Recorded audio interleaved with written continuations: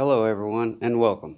Today's video, how to connect a 5-disc CD changer to the dual xdm17bt car stereo. Cords required: one 3.5mm jack male to male cord, one 3.5mm female jack to RCA male. On the back of the CD changer, locate the line outputs. Insert red to red and white to white. Plug the 3.5mm male jack into the female jack. On the front display panel, plug the male 3.5mm jack into the auxiliary input. Press the power on button on your CD changer. Press the power button on your radio. Select mode auxiliary in. Grab a CD out of your CD archives or collection. Load it and press play. Adjust the volume according to your likes.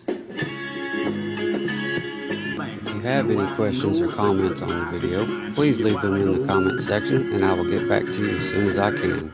Thanks for stopping by and watching, and as always, I'll see you on the next one.